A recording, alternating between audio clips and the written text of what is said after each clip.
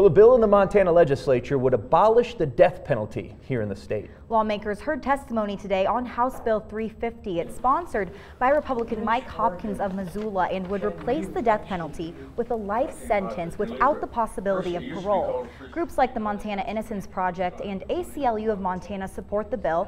They worry innocent people could end up on death row. They also argue the death penalty unfairly affects people from certain ethnic and economic backgrounds. A person's chance of being executed goes up if they are not white, not wealthy, or not mentally sound. As I've said before in this committee, the only way to guarantee a fair system that does not put innocent people to death is to abolish capital punishment completely. Now, opponents of the bill argue the state already has the ability to sentence murderers to life in prison without parole.